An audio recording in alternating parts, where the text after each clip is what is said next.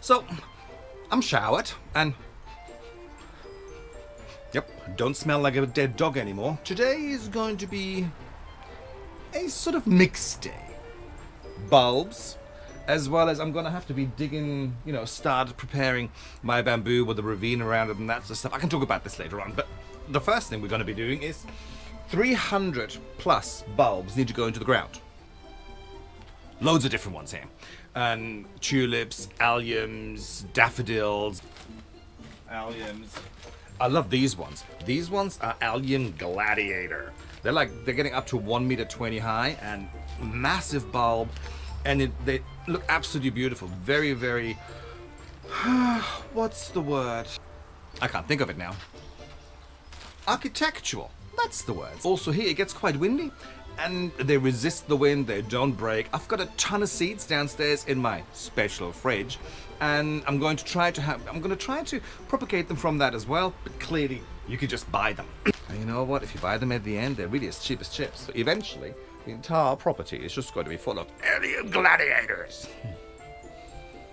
Oh god, I really need to get alive. Oh, and yeah, this is the tool I use when I plant bulbs. It's, you know what, it's like anything. When you have 300 plus to put into the ground, the first 10 or 15, it's kind of fun. By number 35 or 45 or 50 or 60, you just want to stab yourself in the eye. But this actually makes it a lot easier. So you just shove it in the ground, you twist it, then you lift it up, the dirt stays in here, and then you dump the bulb in, and you press this. And you know what? €3 for one of them. I bought a few because I tend to break. They tend to snap when you twist, you know, when you put it into the ground and you twist it like that, they tend to snap up here once in a while. So, and you know what? Like I said, €3. They don't owe you anything at all. Yeah. Those bastards promised sun. Didn't quite deliver, but hey. Yeah. Maybe it'll come out later. Anyway. Onwards and upwards. Why am I saying this? I'm not going onwards or upwards. Let's make a decision which is going to go in the front, which is going to go in the back, and then start digging a hole. Or start pushing them this one in the ground.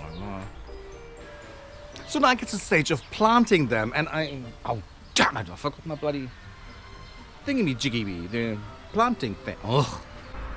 So I've got my planting thing. And lots of little of these twigs, because when I plant my bulbs, I cut a piece off and I shove it in the ground so I know where the bloody bulbs are, because I can't even tell you how many times I have dug up bulbs and other stuff before, which I put in, because I mean obviously you can't see it, so put that in. It's laborious, but it works. So now I'm cutting about 1 million of these. Well, it feels like it, but it's so lovely.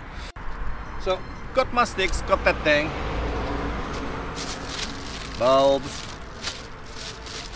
Let's put them where they need to be. Yeah. Bulbs. I like to plant them in clumps because it's just nicer. So I'll do like you know, 3, and then I put some tulips around it and stuff. So there's going to be around about 4 or 5 flowers together. So I'm going to put them on this side as well as over there.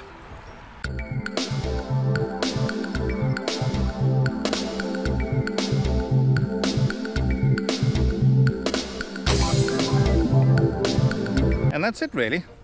Just make sure that they're the right way up, because I don't know even how many times I've planted them in the wrong way around. Which doesn't really work. So yeah. You've got the sticks around it, you know that there is something you should be digging up. And on we go with the next stuff.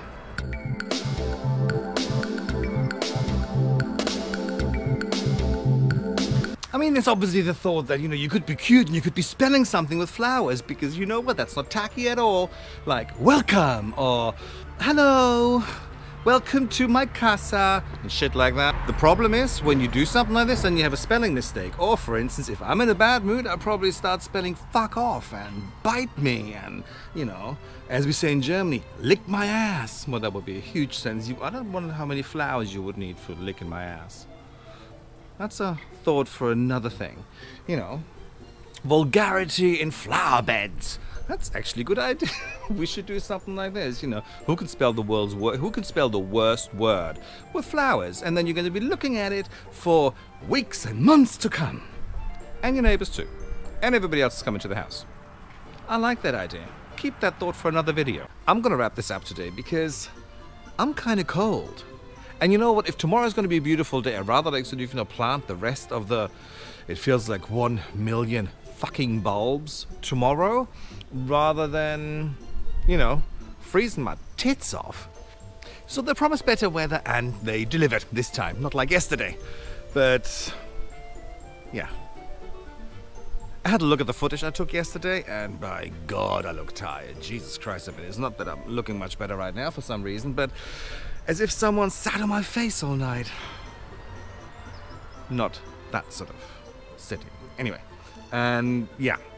So today, again, the rest of the bulbs need to go in. I just counted them. I have around about 250 to go into the ground. Yay! And that's going to be all at the back over there. Exciting.